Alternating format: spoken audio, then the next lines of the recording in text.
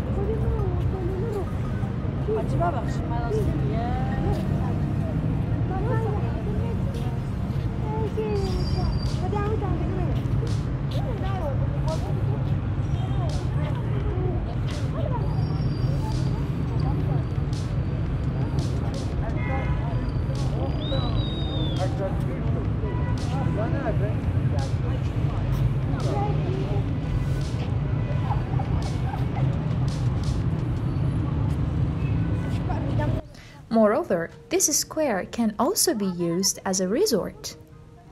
The statues of the popular people of Kashan have been built around the square, and in the middle of the square is an ancient monument. This square is seen from above in a shape of rectangle, which is considered as one of the most striking points.